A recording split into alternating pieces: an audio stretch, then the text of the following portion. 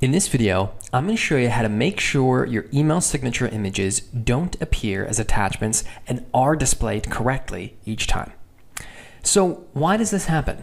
There are a few reasons. First, sometimes the actual image size doesn't match with the HTML display size. Basically, you've got a 500 pixel wide image and the HTML is telling it to be displayed at 50 pixels width. And some email clients don't like that and they'll just refuse to display anything at all. I'll show you how to fix that first.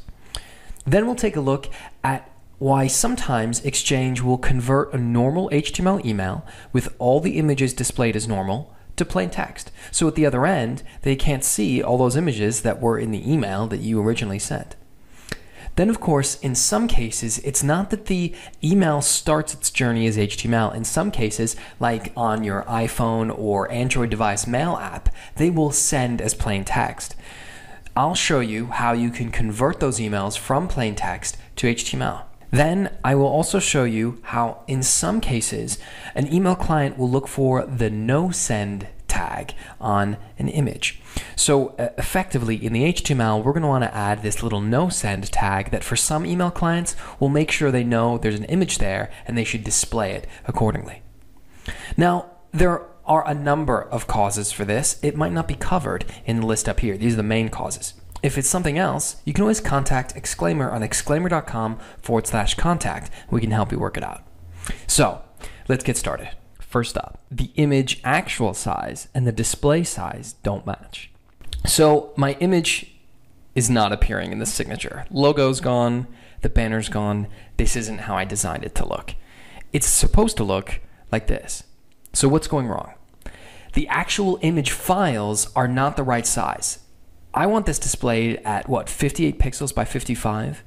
But the files behind these are not that size.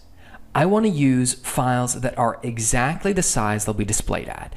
That's exactly, and the banner is exactly the size that it's going to appear in the signature.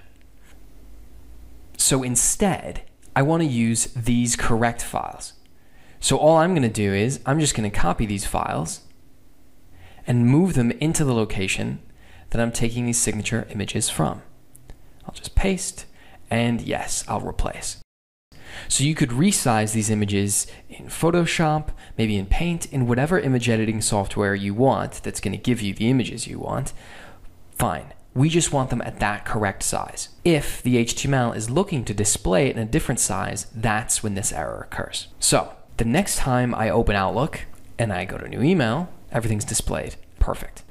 Next, the email is plain text, not HTML. Okay, so this is the difference between an HTML email and a plain text email. So the HTML email, I can see everything. I can see the images, my banner, my logo, perfect.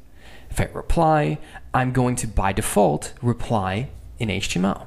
So I can still see the images down here underneath. They're not appearing as attachments, great. But if I go over to format text and I click plain text, that's going to convert this email to plain text. So I'm going to lose the pictures, lose any formatted text or tables. So all of that's gone. Now I've just got text, I can't see the images, and you'll also notice that any fonts that I've set up aren't there. It's just the basic default. So what I want to do is I want to make sure that I'm always sending these emails as HTML. In Outlook, that's not really an issue.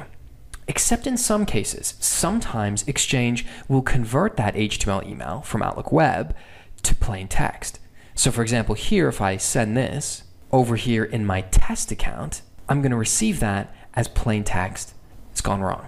So what I want to do is I'm going to show you an Exchange Management Shell command to make sure that it doesn't do that. So in here in Exchange Management Shell, I'm just going to type in set remote domain, identity, default, content type, MIME HTML, and I'll run that. Okay, so that's all done. And now let's just test and make sure that went through as desired. I'll just type some information, send a test email, click send. And let's see how that looks. Okay, perfect. All right, it's arrived as intended. Maybe you are emailing from, say, the built-in client for your Android device or iPhone, and you're not on Office 365, so you can't use the Outlook app. In that case, we can use this feature, convert plain text to HTML. So every time you email, even if you've originally composed the message in plain text, we would convert that to HTML. So you always get the nice high quality version, and we can even set a particular font. So we could say, look, use Calibri in a size 11 rather than just the default, Times New Roman in, some slightly different size, so everything looks all strange. And now the recipient is using an email client that's looking for that no send tag. In some cases, some email clients are looking for the no send tag in the HTML of your signature. So I've got this image in here, right? What I want to do is I want to go into the source HTML. And down here, I've actually typed out the image reference. And in here, I'm going to add this no send equals 1 to that image. Now that means in some email clients that are a little bit less image friendly, it should still display that anyway. That's going to increase your chances of the variety of clients displaying your signature as you intended it. Perfect. Thanks for watching.